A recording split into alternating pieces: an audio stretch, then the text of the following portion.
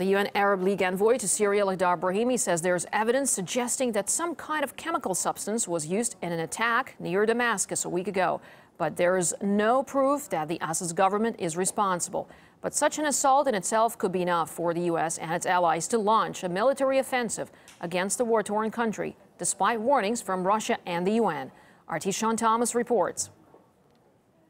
Lakhdar Brahimi, who is the UN envoy and the Arab League envoy on the situation in Syria, spoke in Geneva on Wednesday, saying that any military action in the world should be carried out only with the UN Security Council's sanction, as stipulated by international law. Very clear and direct in his message. He did say that evidence suggests that some chemical substance was used, killing hundreds in Syria, but that they did not, on the ground, examine any proof that shows that it was the Syrian government behind those chemical weapons attacks. And of course, one thing that has been reiterated time and again is that this team that is in Syria from the UN, there to determine if chemical weapons were used but not assign blame. It certainly has been a very busy week in the United States, with momentum shifting towards the idea of a military intervention. Obama has made at least 88 phone calls to world leaders about the subject of Syria. Two of those have been to David Cameron, the Prime Minister of the UK.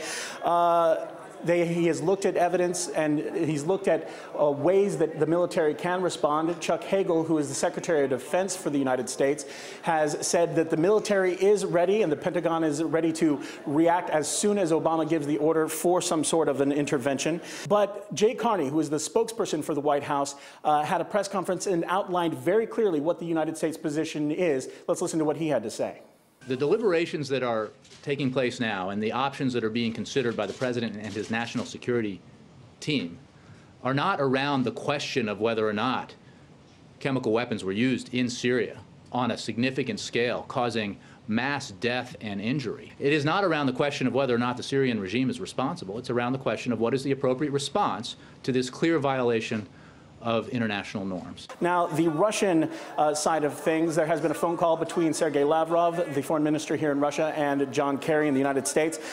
In that phone conversation, Lavrov rejected the position that it was the Assad regime, pointing to the fact that there is evidence that suggests it could have been the rebels who themselves used chemical weapons in the attack. He says that the U.S. and other countries should be doing everything that they can to facilitate the UN investigation rather than try and hinder it and push their own agenda. He's also alarmed at different nations' attempts to destabilize the peace process and the diplomatic solution, and specifically referring to the Geneva II talks that were being pushed by the U.S. and by the Russian government jointly. Now, Lavrov has also gone on to say that the only solution to the crisis in Syria is a diplomatic solution through negotiation, and that's where Russia stands at this point in time. Now, London is expected to push for a resolution sanctioning the use of force against Syria at the UN Security Council later on Wednesday. The draft document puts the blame for the alleged chemical attack on the Assad regime. RT's Laura Smith brings more on London's possible response. Prime Minister David Cameron is making some very carefully weighed statements. On the one hand, he says no decision has yet been taken whether to get involved. But on the other hand, he says it's very clear that it is the Assad regime that is to blame for using chemical weapons. According to him, he reckons that he's got clear evidence that it was the regime, the government, that used the chemical weapons. So in response to that, he has convened a meeting of the National Security Council here in London on Wednesday. They're going to talk about the information that they've already received from the UN inspectors, obviously not the final report because that won't be available for another few days. And then they're also going to talk about whether to push ahead with a military strike. Following that, on Thursday, MPs will meet in Parliament. They've been recalled from their summer holiday and they will be given a chance to vote, to discuss and to vote on what they think should be done. Also, Downing Street is saying that the US and the UK won't necessarily be bound by what the UN inspectors are saying. And also, Britain's made clear that it would consider going ahead without a UN resolution. Foreign Minister William Hague says that the use of chemical weapons contravenes international law on its own account, so that is reason enough to go into Syria.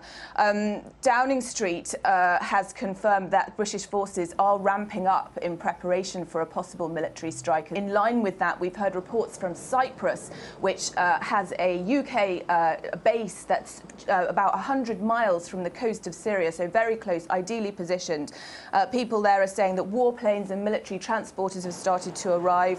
Well, interestingly, we haven't heard anything from the European Union as a whole, but France called for a reaction of force against the use of chemical weapons and said that the UN Security Council could be bypassed under certain circumstances.